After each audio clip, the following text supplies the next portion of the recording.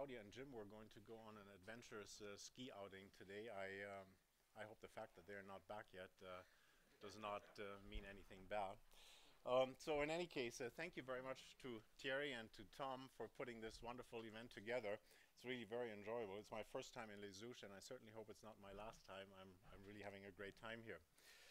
So I'm supposed to talk a little bit about future perspectives in particle-laden flows, and so I thought what I would do is touch upon a few problems where I feel we have just barely scratched the surface, so that there's a lot of more interesting things to do. And so I won't go into too much depth. I'll just introduce these problems and mention some of the progress we've made, and then some open questions.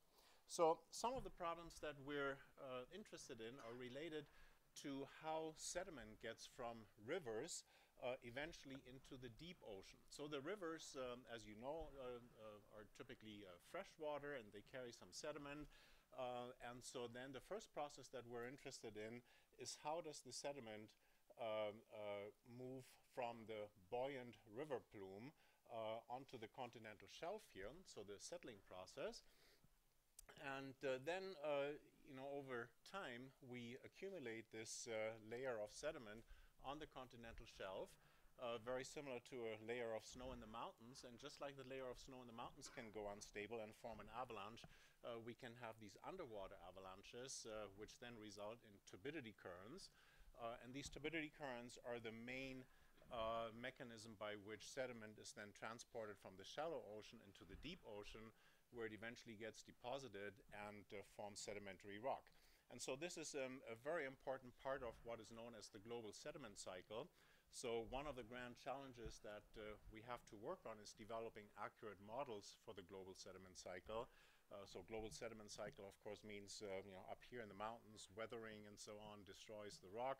Small pieces of rock go into local creeks and are eventually being swept down into larger rivers, then carried into the coastal ocean, and eventually in the deep ocean they turn into sedimentary rock again, and then tectonic motion will eventually uplift them and turn them back into mountains. So the first process that I want to talk about briefly is how does sediment settle out of these buoyant river plumes and reach the seafloor. So we're going to look at that in a very simplified fashion. So we have here a river flowing into the ocean. The river consists of fresh water and sediment. The combination of fresh water and sediment usually is lighter than the salt water of the ocean, and as a result this plume propagates along the top of the ocean.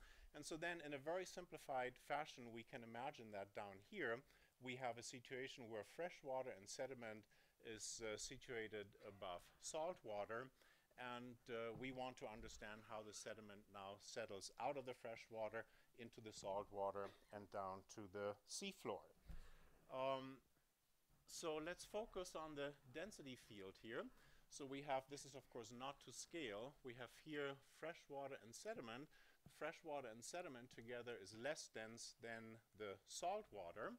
And so at first glance you might say, well, we have less dense material above more dense material, so that should be a stable situation, not much should be happening. But in reality there are a couple of interesting mechanisms that can occur and that can lead to some instabilities. The first one is related to the fact that salt of course diffuses, and we can also look at sediment as being something that diffuses, although very slowly. You can look at the limit of sediment having essentially no diffusion. And so let's imagine what happens to a fluid element of fresh water and sediment if we perturb it into the saltwater environment. Well, if we do that, then the sediment pretty much stays in this fluid element, but salinity is diffusing into this fluid element. And so very soon this fluid element will fill up with salt, and so then it'll contain both salt and sediment, and as a result it will still be more dense than its environment, and so it'll keep settling. And so that tells you that the original perturbation that we applied here is unstable, and this instability is simply due to the fact that sediment and salt diffuse at different rates. It's very much similar, of course, to the more well-known double diffusive instability in thermohaline systems, where heat and salt diffuse at different rates. But we can look at this in the same framework here as well. And in this case now, salt is the fast diffuser and sediment is the slow diffuser. And there were some very nice experiments being done by Parsons, Bush, and Savitsky almost 20 years ago now, where they demonstrated this instability. And so they looked at exactly this case of fresh water and sediment above salt water. If they had very small sediment grains, then you can see this double diffusive instability, or instability that's very much like the double diffusive instability that we know from thermohaline systems. So it's pretty much a space-filling pattern of these fingers that form and that transport sediment downwards. So this is known as the fingering mode, but then they also observed for larger particles a different mode, which they termed the leaking mode. So here we have much more localized structures, much more sharp structures that we see here.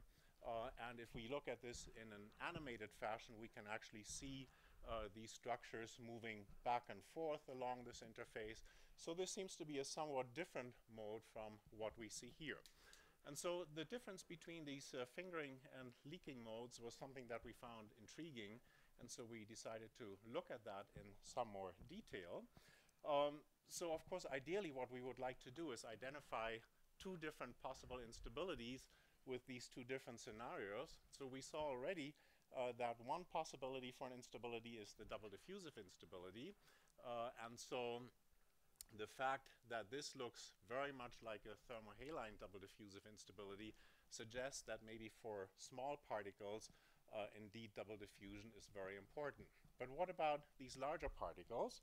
Well, let's look again at our basic situation where we had fresh water and sediment above salt water.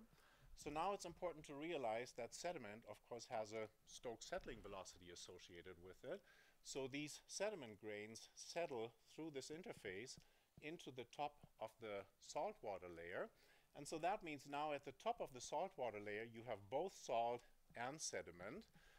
And so that really means that now you have denser material above lighter material. So here you do have an overhang. And so that means that you have the possibility to form a Rayleigh-Taylor instability, right? So there is indeed a second possible instability mechanism.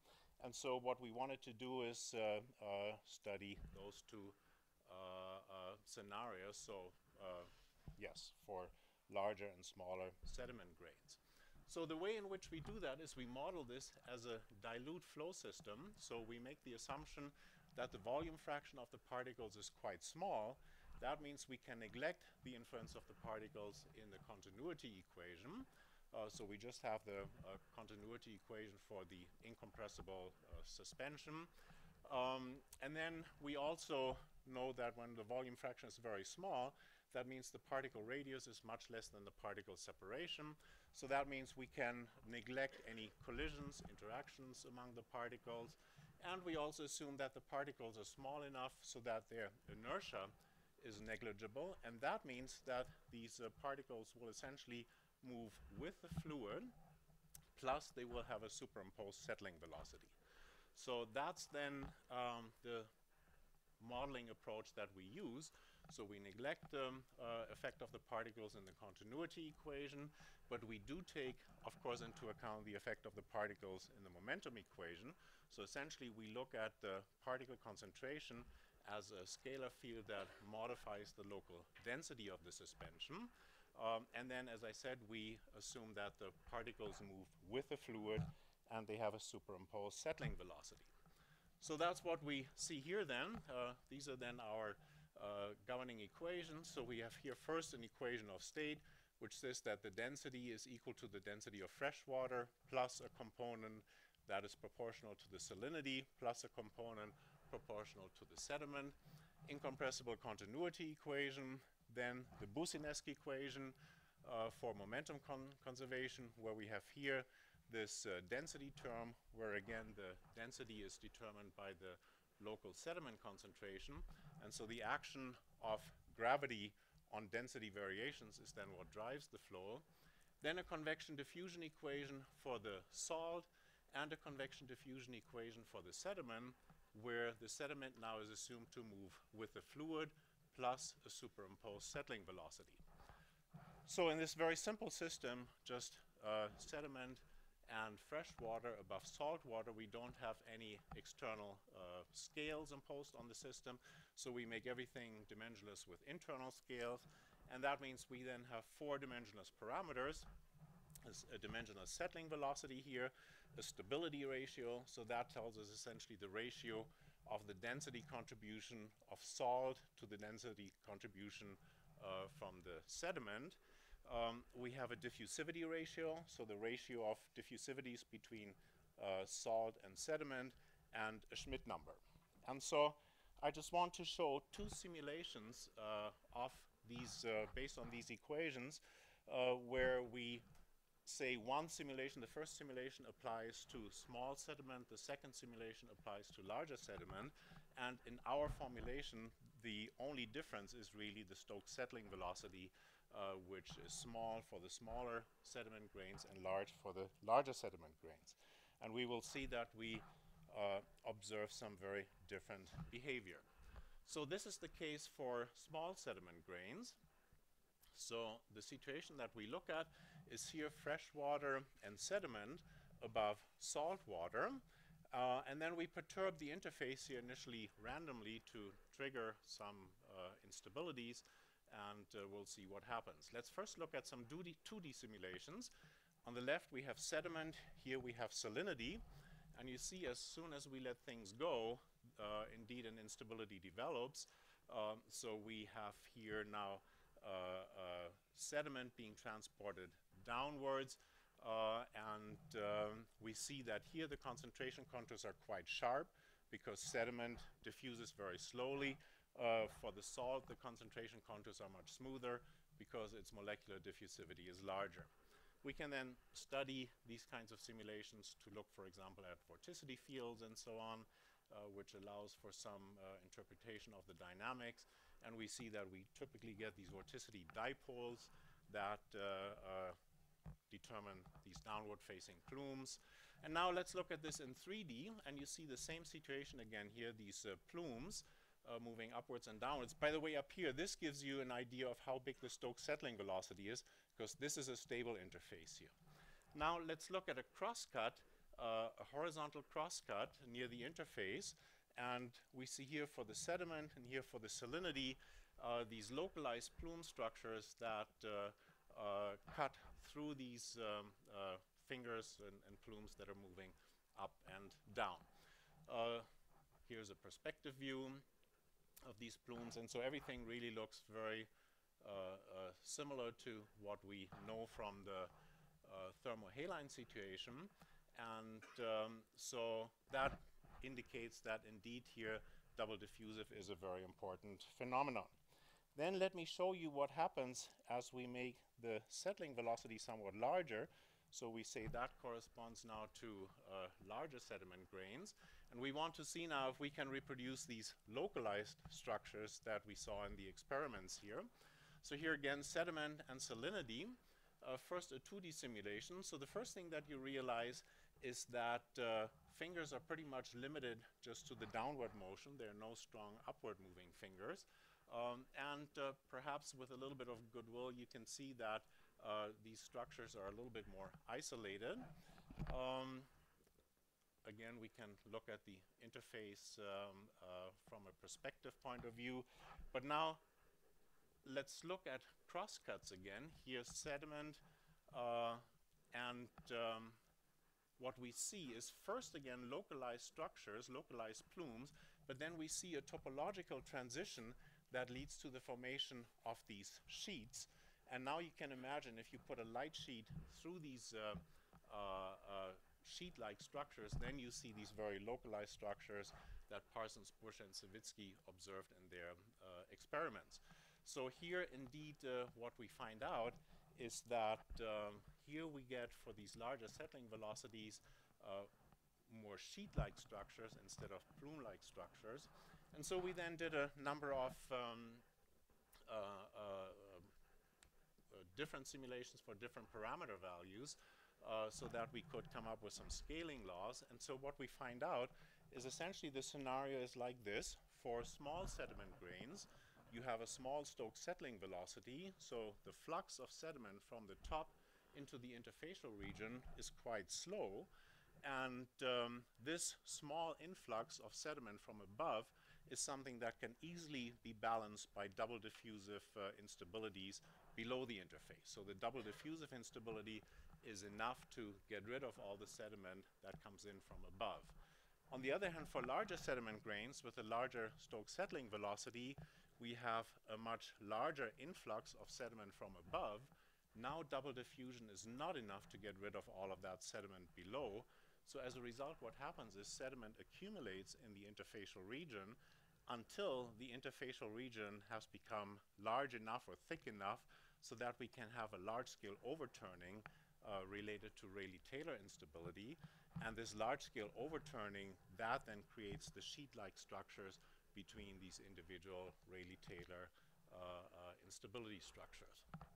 So that's the picture that comes out of it. Of course, what we're interested in is what is the effective settling velocity of the sediment, because that's something that an oceanographer typically wants to use in order to track the sediment as it settles out of a river plume. And so we can look at horizontally averaged values of the settling velocity. So we get a one-dimensional profile, and then we look at that as a function of time. And so what we see here is this wedge that's opening up. That's related to those plumes that are going downwards and upwards. And we see here in this lower part that the dominant color is blue, which means that we have a settling velocity on the order of 1. And in our dimensionless variables, that means the settling velocity is determined by the overall buoyancy velocity of the system rather than by the Stokes settling velocity of individual grains, which here was only 0.04. So we see that this double diffusive instability leads to an acceleration of the settling of the particles by a factor of about 25, which also was the ratio of the two diffusivities. So we've made some initial progress on this, as you can see, but I think there's still a lot of open questions here. Let me just highlight a few of them. So in the real river system, of course, you have a base flow superimposed on the initial configuration of fresh water and sediment above salt water. So what we did here was everything at rest initially, but in reality you will have shear. That shear will generate some turbulence, of course, shear instabilities. Those shear instabilities will interact with the double diffusive and the Rayleigh-Taylor instabilities, and so the behavior should become much more complex.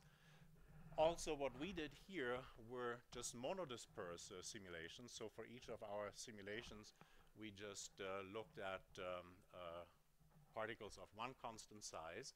We had made this dilute assumption. What if we have more concentrated suspension flows? Our sediment, as you know, was completely non-interacting in the sense that there were no collisions, no cohesive forces. So what happens if we have cohesive sediment? What happens if we have a more complicated 3D base flow? And also often we have temperature variations between a river outflow and the ambient ocean water. So then we have a third scalar, and we might get some triple diffusive instabilities. So these are just some of the open questions that I think would be interesting to address in the future. Now, related to what I've shown here so far is the next problem that I wanted to briefly mention. This is related to the Dead Sea. So we've actually started a collaboration with a group of Nadav Lenski, who is with the Geological Survey of Israel, and he's the director of the Dead Sea Observatory. And he made us aware of a very interesting situation in the Dead Sea that has developed over the last 30, 40 years. And let me just give you the key elements of that. So just like in many other places in the world as well, rivers that used to flow into the Dead Sea are more and more diverted for agricultural purposes and so on. And so as a result, for the last 30, 40 years, the sea level of the Dead Sea has been dropping at about a meter per year, which is substantial. And so as the sea level drops, that means, of course, the salt in the Dead Sea has less water to be dissolved in, and so the salinity of the water has been increasing to the point where it's very close to the solubility limit. And so what that means that for the last 30 years or so, salt crystals have been precipitating out of the Dead Sea. The salt crystals are also called halite, so halite precipitation has been observed, and as a result, the Dead Sea has been forming this layer of salt at the bottom for the last 30 years that hadn't happened before. So let me show you a few pictures here. So this is from the Dead Sea, and you can see here this crust of salt, and apparently the floor here it's all covered with salt. This is a picture taken from the bottom of the Dead Sea. People make observations. They put instruments down into the Dead Sea, and when they pull them back up a few days later, the cables are completely encrusted with salt. So this is a substantial precipitation of salt, and in fact the layer at the bottom of the Dead Sea grows at a rate of 10 centimeters a year, which is quite substantial. There's also a short movie here which Nadav's group generated, so from a remotely operated underwater vehicle close to the floor of the Dead Sea, and you can see these crystals here settling. Indeed these crystals precipitate out because the solubility limit of the Dead Sea is exceeded, and then they settle to the floor. So there are many different aspects of this that need some explanation. For example, there are strong seasonal variations of this precipitation. If you look at this in the winter you see this precipitation typically leads to very fine and smooth surfaces at the bottom of the Dead Sea, whereas over the summer we form larger crystals. They are more cubic, have very straight surfaces and so on. So it's a clear difference. And so as a result of these differences between winter and summer, we see these strong layers in the salt deposits at the bottom of the Dead Sea. So the white regions here, that's of course the salt, but then every once in a while it rains even near the Dead Sea, and so you have some mud flowing into the Dead Sea, and that settles out and that forms these brown regions here. And so trying to understand the nature of these deposits is quite interesting. You can also see how apparently some of these layers get cut off at some point, and then another layer forms above. And so trying to understand this is a very interesting problem. So let me just focus on these seasonal variations. So if you look at the temperature and salinity profiles during the winter and during the summer, you see there's a big difference. During the winter, the entire water column is well mixed. So we pretty much have a constant temperature in red and a constant salinity value. Those are the black crosses here, across the entire water column. And it turns out over the winter, pretty much now the entire water column is oversaturated, and that's when you have halite precipitation throughout the entire water column of the Dead Sea. In the summer, on the other hand, the situation is quite different because you form this strong temperature stratification and also salinity stratification. So the temperature difference between the surface of the Dead Sea and the deeper regions reaches up to 12 degrees Celsius. You have a lot of evaporation at the surface. As a result of the strong evaporation, the salinity concentration increases at the surface. And so now you see you have the prerequisites for double diffusive instabilities. You have these very warm and salty layers above colder and less salty layers. And so we can now form these double diffusive instabilities in the metalimnion, so in these mid-levels of the lake. So the situation is such that we have warm water above cool water, salty water above less salty water. The overall density profile is stable, but we generate a double diffusive instability in the following way. If we again have a perturbation where we allow cold and less water to move up a little bit, then the heat will diffuse in much more rapidly than the salt, and as a result this region will become even lighter and it'll keep growing. In the same way over here, if we have a downward perturbation, then the heat will diffuse out much more rapidly than the salt, and as a result this descending finger cools, and it will keep descending. And now as it cools, this very salty finger that came from the upper region of the Dead Sea exceeds its solubility limit, and that's when these precipitation phenomena occur. So that's when the crystals precipitate out, and that's when we see halite precipitating to the bottom. And so we've done some first simulations of this, simply again on this dilute approximation that I had mentioned before, of this warm and salty above cold and less salty layers. And so indeed we do see these double diffusive instabilities in the temperature field. This is as time develops, and in the salinity field.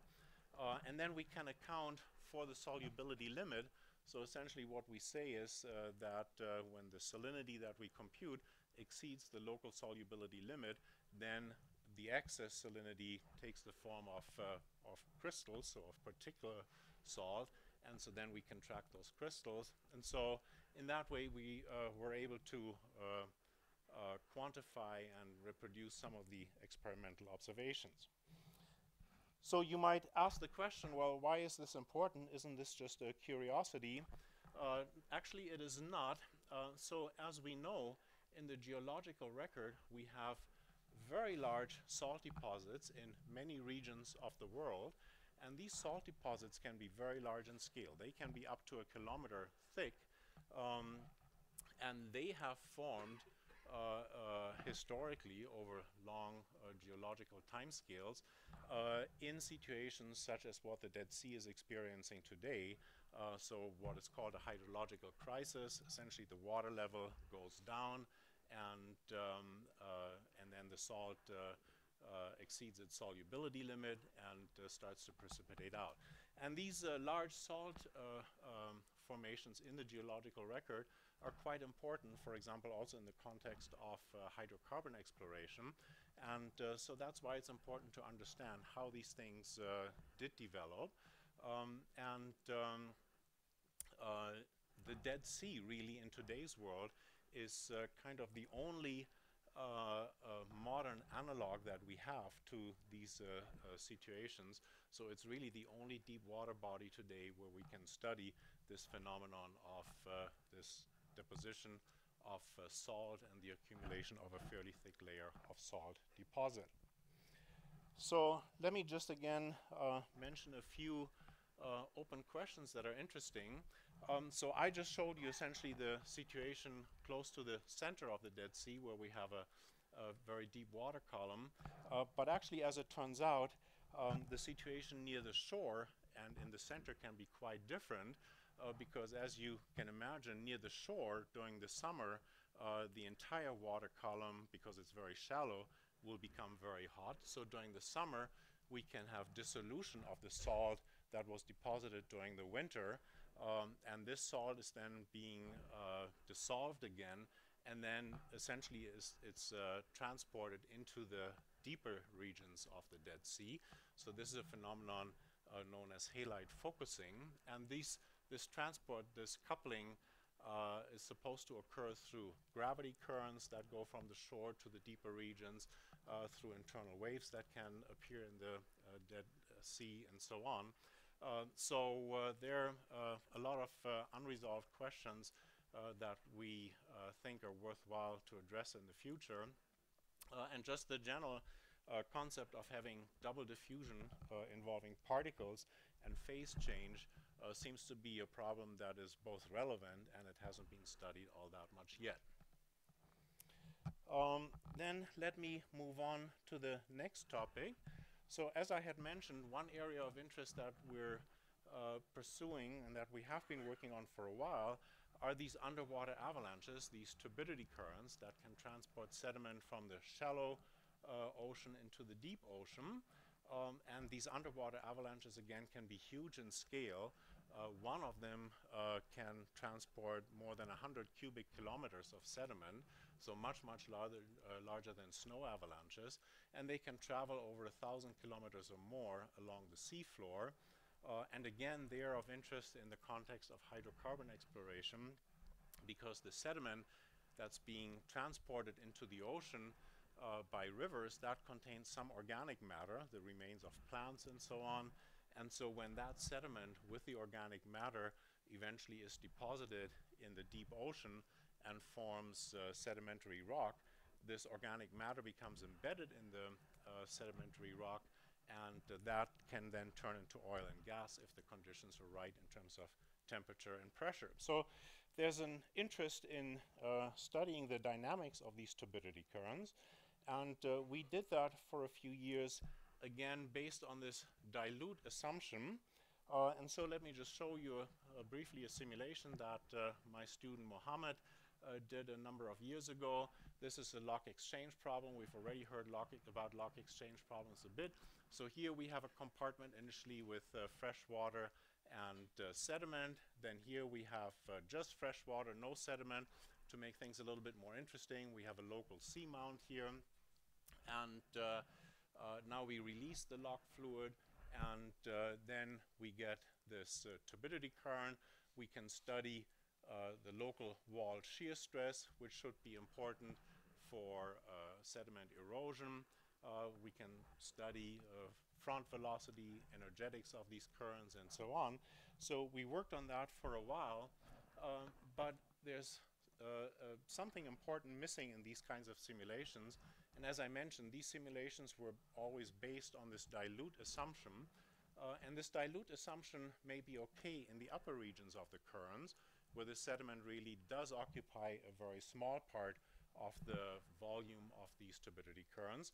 But near the bottom of the turbidity current, you have a very high concentration region where the sediment bed and the turbidity current interact with each other. So in those regions, certainly particle-particle collisions are very important. The rheology can no longer be assumed to be Newtonian and so on. And so that was something that we couldn't capture with these dilute simulations.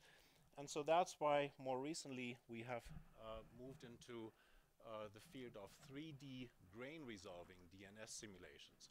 So my students have developed this very nice computational tool based on immersed boundary methods that allows us to track several thousand to tens of thousands of particles that are being moved now by the flow. And these particles so we resolve the flow around each particle. These particles can interact with each other, they can collide with each other, and the flow within all of these pore spaces is being resolved. And so that opens up a bunch of new opportunities for exploration. So let me just show you this short movie here again. So in this case, we start out with a sediment bed that is at rest, and then we turn on a relatively weak flow over the top of the sediment bed. And you can see this weak flow sets the particles into motion. The particles bounce and roll along the top of the sediment bed.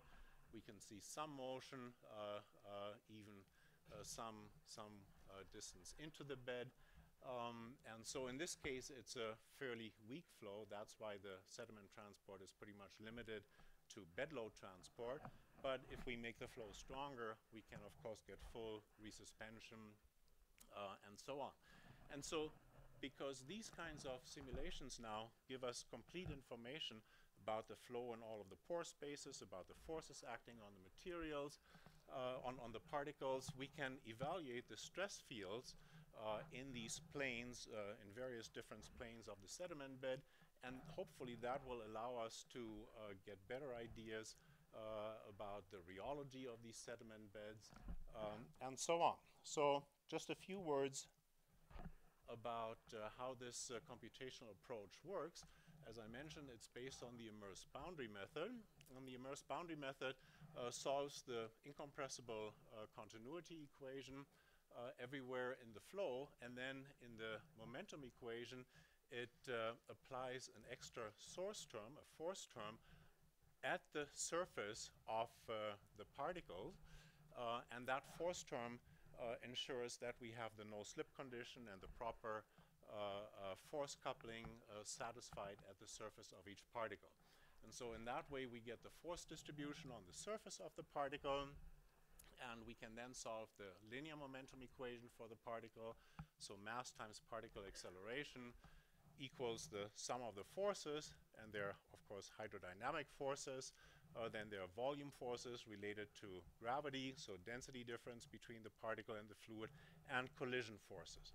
And then similarly we solve an equation for the angular momentum of the particles, so that we can properly account for rotational motion of the particles, for rolling of the particles along the bed of the along the sediment bed, and so on. So this approach allows us to get a lot of information, and we can now look at much more vigorous and concentrated flows.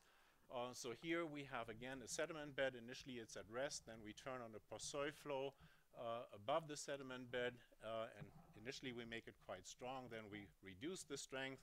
So initially the entire sediment bed is being mobilized, and then later on the parts of the sediment bed near the bottom start to approach a situation of rest again. And so these kinds of simulations we can now again query for all of the information that is needed to validate stress balances, and hopefully that will again allow us to obtain more information about rheology and so on. So one thing that we focused on that we wanted to do that was particularly interesting is we wanted to extend these kinds of simulations to cohesive sediment. So everything that I've shown you so far was for non-cohesive sediment. So that means particles collide with each other, but then they also bounce off of each other again, so they don't tend to stick to each other. But we know that in reality, when particles are quite small, so typically below 63 microns, then these cohesive forces, which are due to fluctuating electrostatic charges along the surface of the particles, those cohesive forces can become important. They can dominate over gravitational and hydrodynamic forces, and they can account for such effects as flocculation of sediment. So many smaller primary particles come together and form larger particles, larger flocks, and so we wanted to incorporate that into our computational model. So we want to account for these van der Waals forces that act between particles as they get close to each other. And so the basic principle of our model is the following. As two particles get close to each other, there's on one hand a repulsive force that wants to prevent the particles from overlapping, but at the same time we have this attractive van der Waals force. And so together, taken together, these two give this kind of an attractive force in a very thin shell around the particles, so a shell that's on the order of nanometers. And so we represent this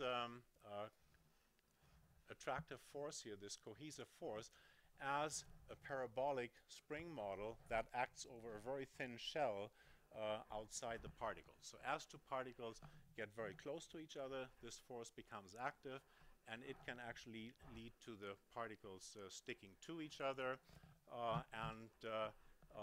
By applying this very simple model, we can simply introduce one new dimensionless parameter, the so-called cohesive number, that relates the maximum of this attractive cohesive force to the typical gravitational force.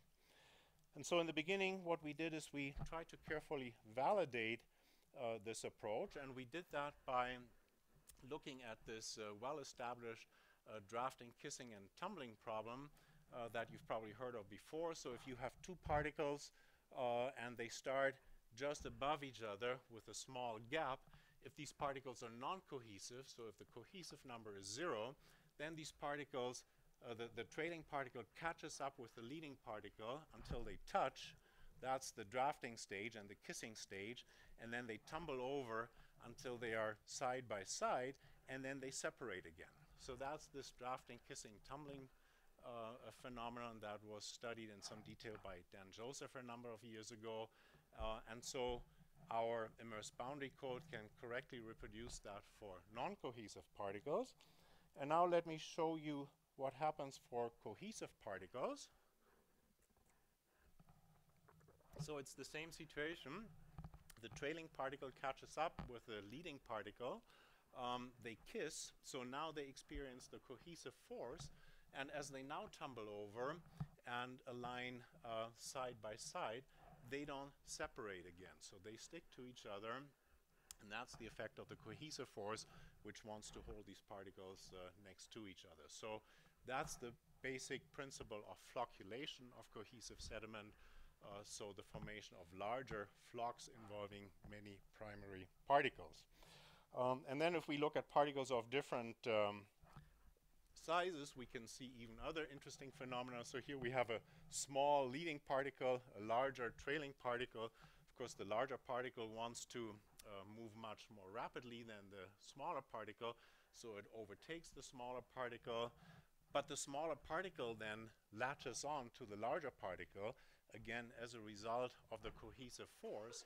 And so now that means essentially the smaller particle is settling with the larger settling velocity of the larger particle. So the cohesive force makes the smaller particle stick to the larger particle, and in that way settle out much more rapidly than it would do on its own. Yes. So then we carried out a simulation where we had about 1,200 polydispersed cohesive particles. We start out initially with a volume fraction of about 15%, and then we let these particles settle. And so let me show you these three situations here: non-cohesive, mildly cohesive, and strongly cohesive particles. Initial configurations are identical. The color coding simply indicates the downward velocity of the particle. So mostly it's blue, meaning the particles move downwards, but then we also see some orange and red occasionally, and that simply means that as the particles settle down, they displace water upwards, so they generate a counterflow, and that counterflow can sweep some of the smaller particles upwards. And so then after a long time, you see that indeed the water column above this cohesive sediment bed loses its particles more rapidly than for the non-cohesive case. And so this is the phenomenon again that I just showed before, that the smaller particles latch on to the larger particles and get pulled down more rapidly. And so as a result, the overall settling velocity of the cohesive sediment is larger than that of the non-cohesive sediment. And if we look at a blow-up of a detail of the situation, then we can see again this phenomenon that we have these smaller particles attached to larger particles. Here we see it, and here, and so that leads to the increase in the settling velocity of these smaller particles.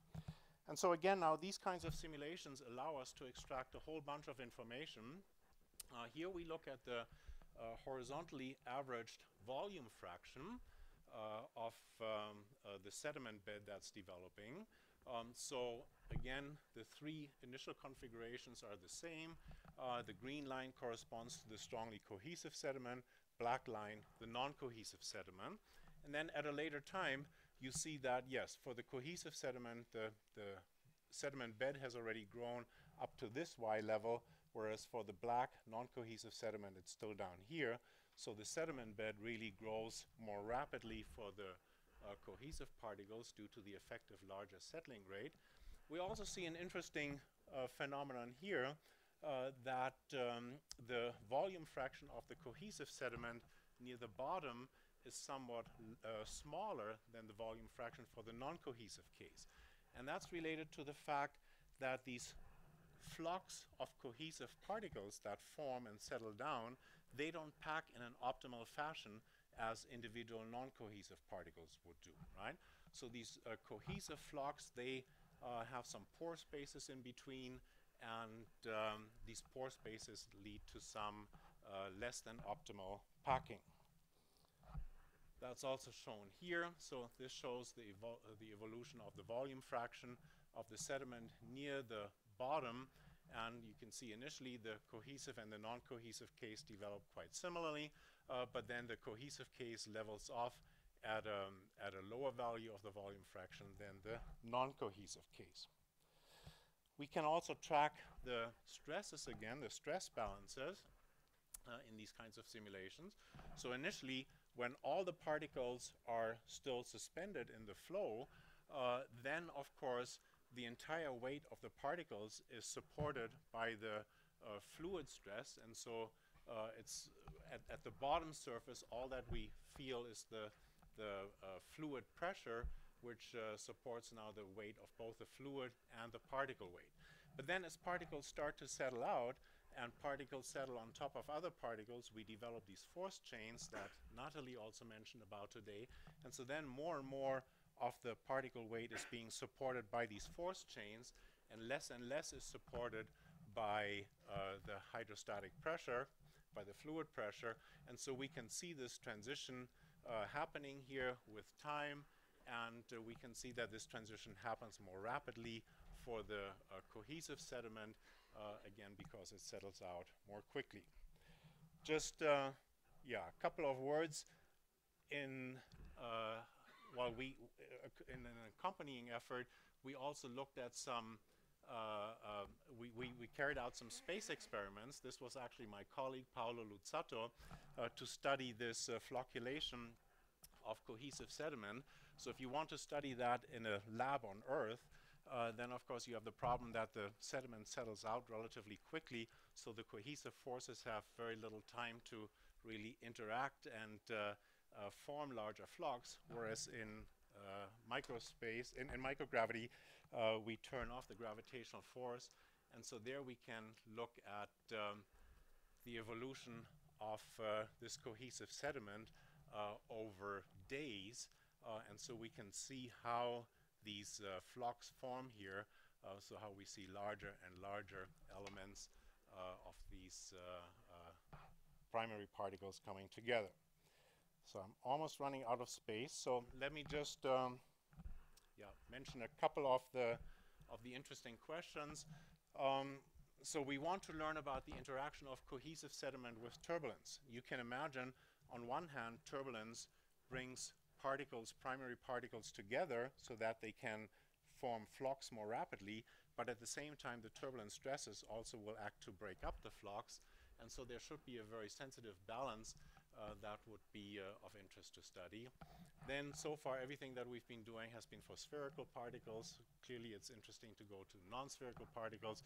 If you actually look at cohesive particles under the microscope, you see that they are very often quite flat and more plate-like rather than spherical. Interesting questions regarding the erosive behavior of a cohesive sediment bed, mixtures of sand and mud, so cohesive, non-cohesive. So there are lots of interesting things to study.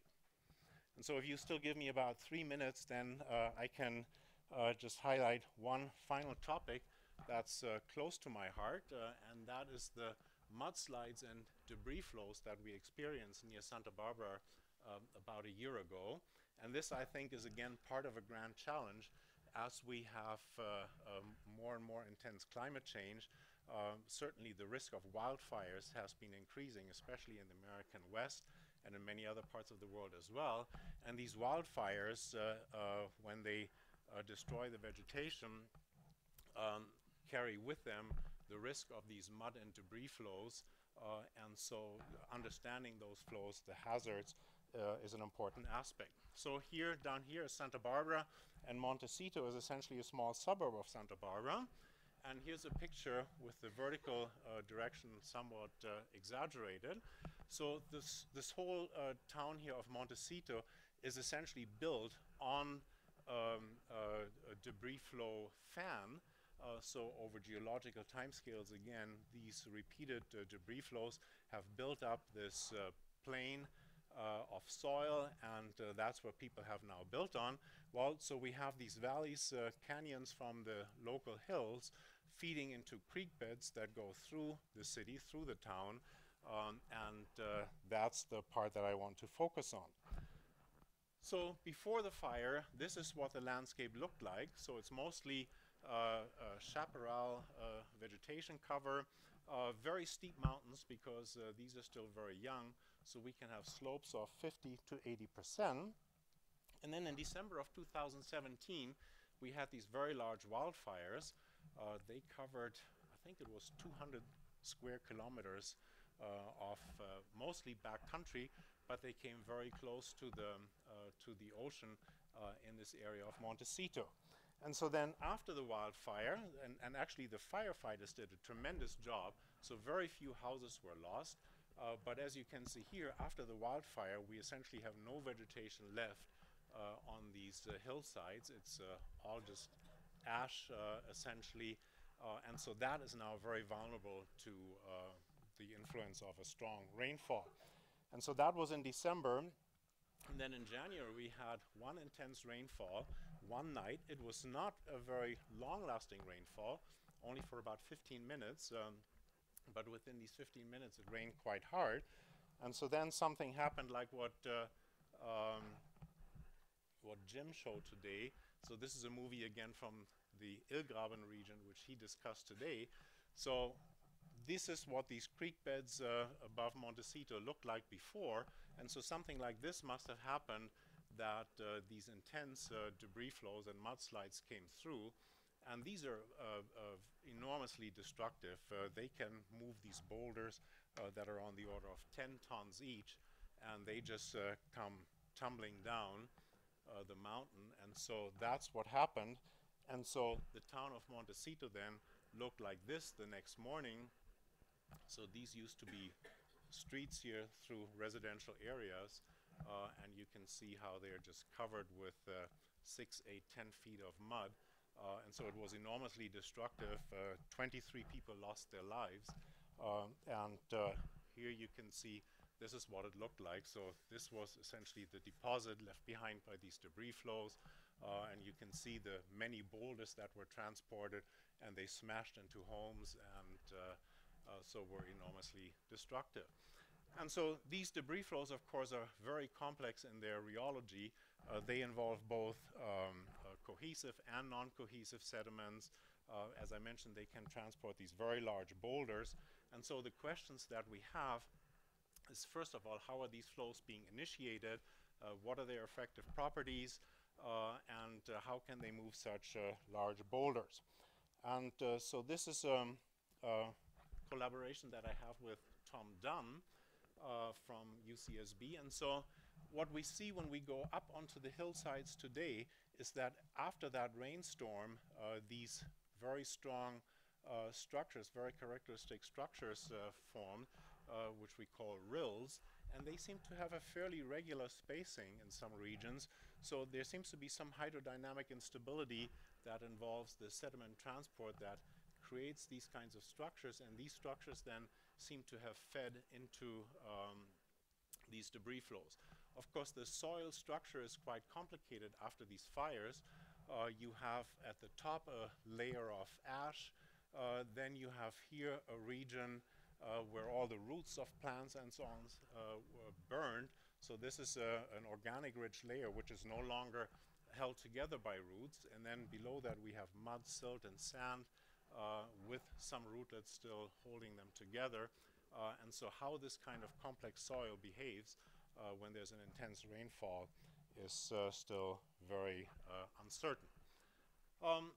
So then let me just summarize these few problems that I mentioned. So I feel there's still lots and lots of interesting problems that we understand very little about regarding particle-laden flows. So some of the topics that I focused on were cohesive forces.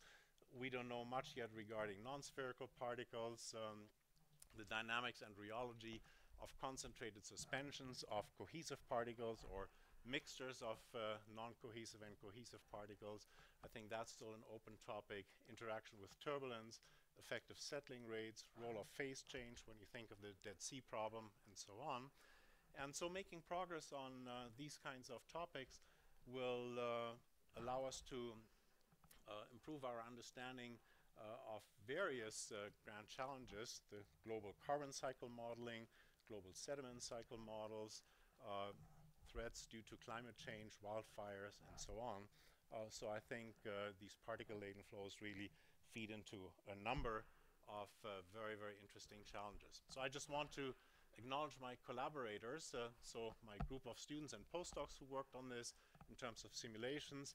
Then, as I mentioned, Paolo, who did the space experiments, the microgravity experiments on cohesive sediment. My colleague Nadav Glensky from the Geological Survey of Israel, Tom Dunn from UCSB, and then funding from these various agencies. Well, thank you very much.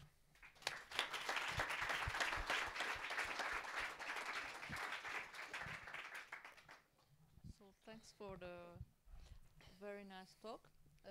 Questions?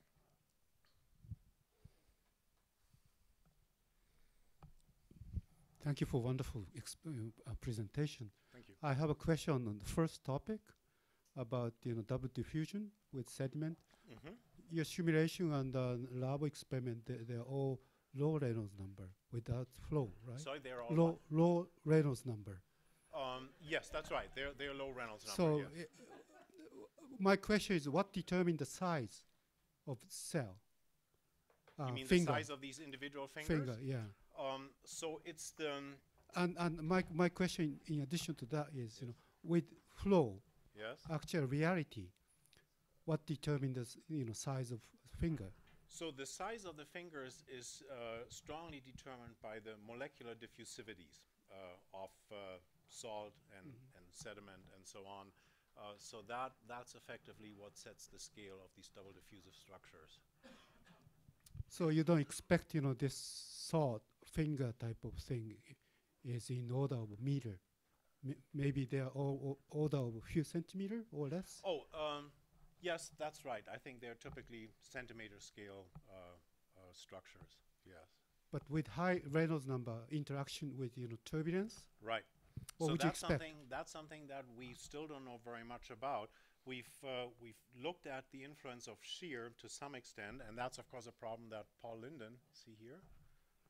Yeah, okay, Paul Linden looked at that problem already a long time ago through experiments, and we've done some theory, some stability theory, some simulations, and that shows that shear and turbulence can have a strong influence on these structures, and shear in particular can dampen these double diffusive instabilities. So clearly that's an interaction mechanism that we need to explore in some more detail. Yeah. Thank you.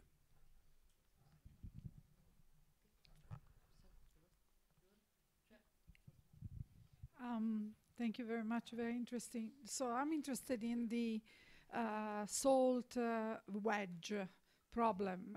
So the entrance of the ocean into the fresh water. Yeah. And did I understand well? You're saying that the more the salt enters, the more sediments could be entrained. Is there a tendency and then exported to the sea? Well, so the salt enters in different roles. So on one hand, it's the diffusivity of the salt, the molecular diffusivity of the salt that has an influence. At the same time, it's also the so-called stability ratio of the flow. So the ratio of the density contribution of the sediment to the density contribution of the salt, that also has an effect on this double diffusive instability. So you can imagine if you have very little sediment and a lot of salt, then it's hard to form these double diffusive structures, but if those two are closer to each other, then it's easier to form them. So yes, so quantitatively, because our in the climate change yes, scenario, yes, even though nobody has done climate yes, change scenarios on salt intrusion in rivers, yes, we think that we will augment the entrance of the ocean into the rivers, right? mm-hmm, We will mm-hmm. have more of this salt entering. Okay, yes, that's of course a slightly different problem, but yes, that makes sense. Also, another thing is, you know, I mentioned the cohesive sediment, and the cohesive forces of sediment are strongly affected by the salinity of the water. So they're a strong function of the salinity, and so that's again something where the salinity has a strong influence. The salinity can promote cohesive forces among particles so that they form larger flocks more rapidly, which will lead to more rapid settling and so on. Yes. So yeah, very complex mechanisms. So I have two questions. One on the physical questions you showed in this interaction between sediment on the one hand and salt on the other is a fingering regime. But in double diffusion, there's also this layering regime. And Right. this has also been seen in 4 cases. I mean, depending on the concentration of the sediment and the concentration of salt, I could guess that there would also be cases where you find this layering. Right. So that, of course, depends on whether you have the fast diffuser or the slow diffuser on top, right? And so here in this case, where we had fresh water and sediment above salt water, since salt is the fast diffuser, we only see the fingering regime. But we've also looked at the opposite situation, and that can be of interest in the following situation. If you have a very concentrated river outflow, so fresh water with a lot of sediment, it can actually be denser than the salt water. So then you have the river plume propagating along the bottom of the ocean. And so now you have fresh water and sediment below salt water. And then you have the fast diffuser on top. And then you can get this layering regime. So you're absolutely right. Yes. Yeah, I also have a technical question on this cohesion. I mean, it's extremely impressive. I mean, this cohesion force is on the force of 10 nanometers or so. Right. And then on the other hand, you resolve length scales which are much larger. I mean, up to the scale of the Dead Sea. I mean, it's very impressive. But how? But I mean, So how do you do this technically? I mean, so for the Dead I mean, Sea, with the time scale. I mean, so what we have done so far is the cohesive forces we've only incorporated into these particle resolving simulations, and that's where we have done it in the following way. So our particles are on the order of 10 to 50 microns perhaps, and we have distributed this cohesive force over a region that is maybe on the order of a 10th or a 20th of the particle diameter. I see. So you smeared out. So, right, so we this smear 10 it out. 10 nanometers is you don't resolve. I mean, That's I think right, that that's right. just, So I think we would be smear impossible. it out, Right? but it's still Yes. a very thin shell around the particle, so it's a small Yes, fraction yes. of the But particle I think it's diameter. okay. But I mean, I was very Yes. impressed with this Yes. 10 nanometers because this would be very difficult to do. But I think it's okay to smear it out. Yes.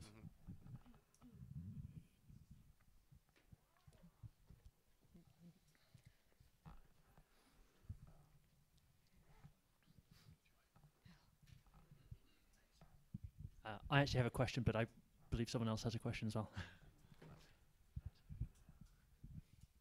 Hi, so I was just wondering in the cohesive simulations if you saw a pattern in how the shapes of the flocks formed? So what we saw is that we often form these flocks where we have, well, so far we only have flocks involving very few particles. So it was usually a larger particle and then a smaller particle which was on the upward side of the larger particle. So essentially binding to the larger particle.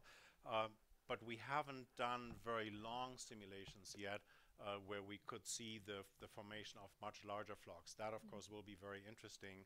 And so that's something that we plan to do, yes.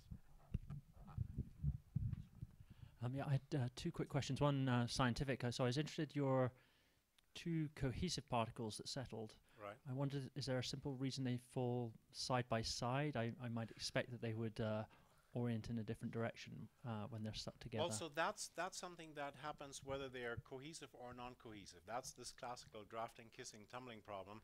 You have 2 particles of the same size falling one above the other. The trailing one catches up with the leading one, and then they tumble over, and settle side by side. And when it's non-cohesive, then they split again and they just keep falling side by side. That's the stable configuration.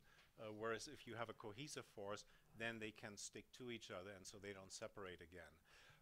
So that for two particles of the same size, that's the stable configuration. When the two particles have different sizes, then you actually have a preferred angle. And so when one particle is much smaller than the other one, then the small particle just sits straight on top of the larger particles. If the particle diameter is, if the ratio is on the order of 0.5 or something, then you typically have an inclined angle which corresponds to the stable configuration. Yeah, so you're right. When these particles are of different sizes, then you have different preferred angles. And my other one is just, I guess, a general one in the spirit of the meeting. So you presented all the work and the information on the Montecito disaster. Right. So in the light of that, does Montecito reach out to experts like yourself, or are there channels for you to help advise and guide in these kind of circumstances? It's interesting. So my collaborator Tom Dunn, who's a faculty member at UCSB, he's in our Brent School of Environmental Science. So he knows the practical situation of these soil configurations and so on much better. But where I can help a little bit is with first of all the fluid dynamics and then the simulations. So he's been trying to get money to do some research for this. And as it turns out, Montecito is a very wealthy suburb of Santa Barbara. So we have many actors and professional athletes and so on. People who don't enjoy the limelight of Hollywood, they often move to Montecito because they have a little bit more protection there from the paparazzi and so on. And so he has a wealthy neighbor who decided to give him $300,000 to look into this. And so we're now in the process of finding a postdoc who might be interested in doing especially some field work and maybe some laboratory experiments to understand some of these things better. Yeah. So we still continue or stop? To stop. So I have just one question that was before. So and then you have to stop. You can discuss after. Thank you for a very interesting talk. My first question was my only question. I actually had a lot of questions, but we'll talk over the beer or something. Just the simple question I had was, referring to Paul's work and other work on the shear impact on salt fingering in the ocean, which is a heat salt, of course. Right. This would be much more slow because the diffusivities are 100 times more slower. Right. And so my question is, would you expect this to actually get swamped to a higher degree by other processes, including the temperature gradients and the shear in the ocean? And a follow-up question is, do we see any evidence of these in the actual ocean in these river plumes? I would expect that shear will have a strong effect. I don't want to guess yet how strong that effect will be, but certainly shear should be expected to have a strong effect. But so far, I'm not aware of any laboratory experiments or even less of ocean observations that would allow us to quantify that influence. Yeah. Thanks. So perhaps let's continue the discussion after.